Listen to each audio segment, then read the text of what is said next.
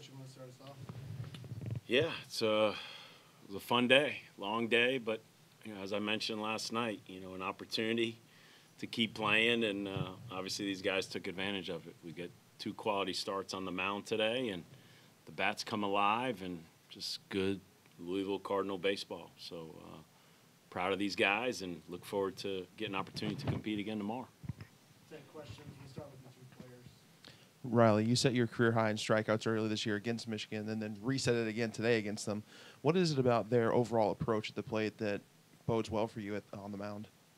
I couldn't really tell you, honestly. I don't know. I guess both those days, I just felt my best. And obviously I had my curveball working both times, and helps having the changeup mix in there in between. So felt on my A game. Cam, how big is it? Yesterday, you don't get the runs in the first inning or the second inning. You had opportunities. Tonight, it's 7-0 after that. How big is that momentum for you guys? It's huge. Putting a team like that away early is really important. Michigan's a really good ball club, got great arms, great hitters that come up to the plate. So, getting ahead and getting that momentum early is big time in these games. Cam, did you guys change? You struggled a lot with guys on base yesterday. Did you change anything, or was it just seeing the ball and hitting the ball today? Mentally, I think we're just more relaxed. I think yesterday was just one of those games. Me personally, in the first inning, and a couple other guys, later in the game. But today is just our offense. That's how we play. That's how we hit. Very explosive, and I think that showed today. What's it mean for the guys out in the field, the hitters, when you see somebody like Riley throwing like he was today? It's awesome. We say hitting's contagious on the offensive side, but we can say that on the for the pitchers too. If the guy's dealing, then it's so much easier to hit. It's just so much more relaxed at the plate, knowing that these guys are shoving, and like I said, just a lot more relaxed. Riley, on the flip side of it, when you go out there and it's 4-0, then you go out there and it's 7-0, how much easier does it make it for you, or make you kind of just be able to do what you want to do? Yeah, it takes a lot of weight off your shoulders. We preach that if you get ahead early, pound the ball in the strike zone, don't give me free ones, make them earn it, and if you do that, you're usually set in a good position.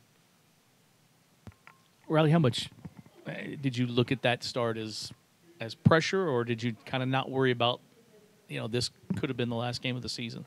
No, I definitely didn't think that, and I don't think anybody on our team thought that. Coach Mack's been preaching throughout the whole year that nobody else is better prepared, more prepared as a team, and I think we let everything that we've done in the past prepare us and put that behind us and just go out there and play our best.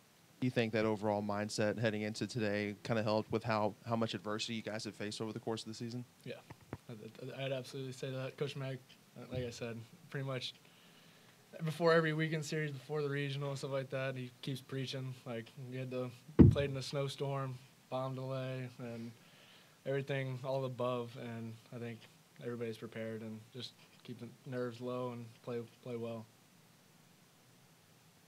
Kim, in that regards, you guys have been playing playoff hockey, as Coach said, for a while now. Your backs were against the wall today. Now, how do you kind of respond after that? Now you have to win tomorrow, to come out tomorrow night. The same way we did today. Tomorrow's just another day at the ballpark. I think if we come out how we did today tomorrow, then we're going to be in good shape. Pitchers got to throw strikes and get outs, and hitters got to do our thing at the plate.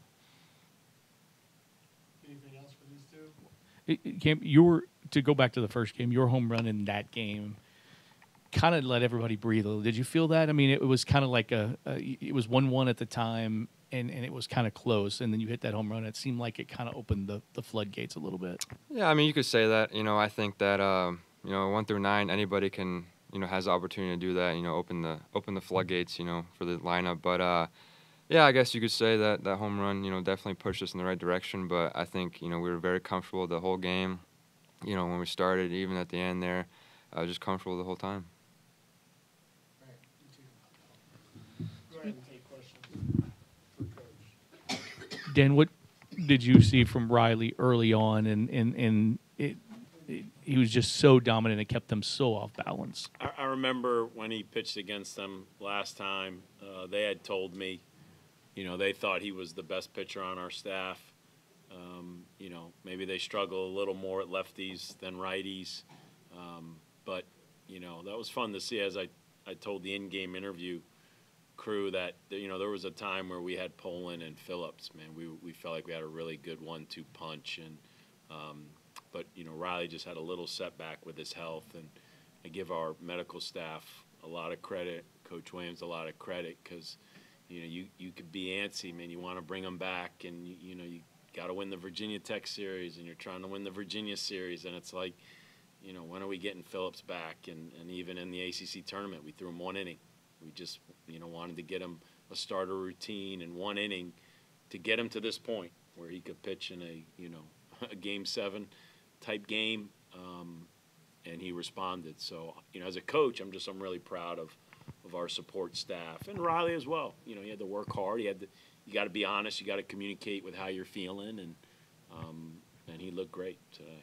How much pressure do you think it took off of Riley to kind of pitch free and loose, knowing that the offense puts up 7 runs in the blink of an eye? It should, but sometimes it'll backfire. Sometimes when you lose your edge, sometimes it's not easy to pitch with a big lead, because guys, lose that focus. It's just not a given. So whether it's 0-0 or we were able to put up some runs there early, as he said, he was on, and like I said, it was just fun to see him get that start and the success he had, because there were parts during the year where he had that going, and he had a tough patch like a lot of kids do, and but I remember it was frustrating that last month not having him, because we were going with Poland and everybody else, and and again, I thought Carson showing his growth with the outing he gave us today. So, freshman, and a sophomore to give us 2 really quality starts today. It's always, for me, looking for the future, I felt good about that.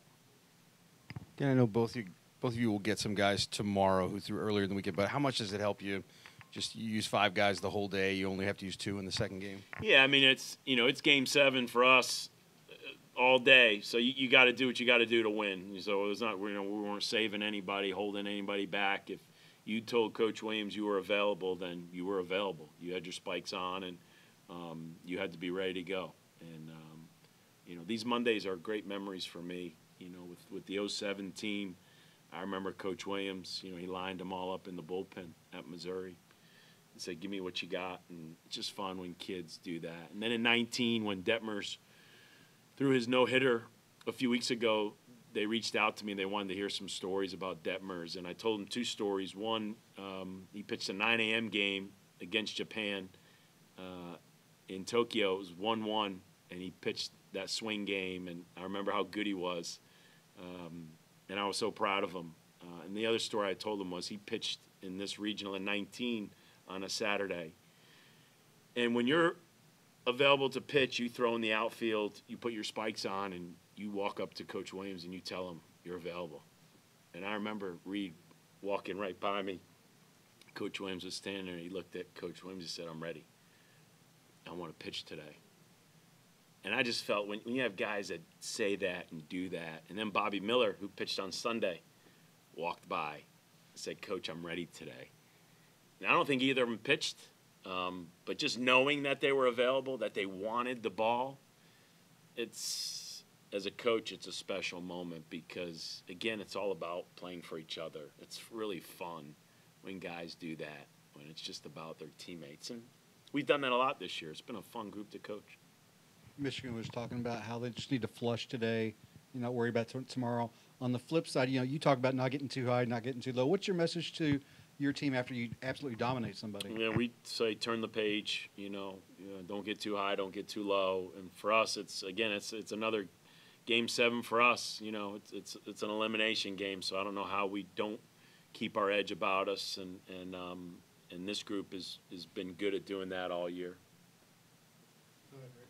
Have you decided who you're going to start tomorrow? And is the game going to start at 6, or is there talk of it going earlier? Yeah, the last I heard, they're leaning towards a noon game, with weather. And as much as I'd like a 6 o'clock game for our home crowd, one thing I don't ever do, I don't ever jockey games for my benefit or for anything that I think gives me an advantage. If we have to play at noon for the weather, we play at noon. If they said you got to play at 9 a.m., we play at 9 a.m. I mean, we'll play whenever they say play, because we respect the game way too much and our opponent. So we have to play when we have an open window, and I would imagine the NCAA is going to want that, but I don't know if we've got final confirmation. But that's what we're preparing for. Are you That's a good question. You know, that's one of those, just walk up to the office and, you know, and a couple years ago it was, you know, Nick Bennett walked into our office on Sunday. He started the Friday game, and he said, "Coach, I want the ball." And then Monday morning he walked into our office. He said, "Coach, I want the ball." And, again, that was the domino effect. You know, Nick Bennett did that, and Detmers and Miller and all those guys. And I think Nick threw 2 innings. And so I'm sure Coach Williams has so much experience with this, and this pitching staff really, like I said earlier, nothing's going to phase this pitching staff. And it really doesn't phase our team because we've been doing this all year. I mean, we've been, you know, relying on all these guys in the bullpen. So I don't think anything will be surprising tomorrow. And but it you know, it has to be all hands on deck, and just everybody just kind of give us what you got. Dan, you talking about the pitchers, not to leave Webster out in the 4 innings. I mean, obviously he's got a lead, but for him to come out and do that, can you just kind of speak to that performance? As you said, I mean, yeah, to use 5 pitchers today, 18 innings against Oregon and Michigan. I mean, those lineups and those hitters, I mean, how good they are. That, yeah, I don't care what the score is. I mean, you got to throw strikes, and you're facing good hitters. So that was huge for Webby. Webby, you know, one thing you love about him, man, it's you know what you're going to get. You know, he's my, I call him organic milk. You know, that stuff lasts in the fridge forever.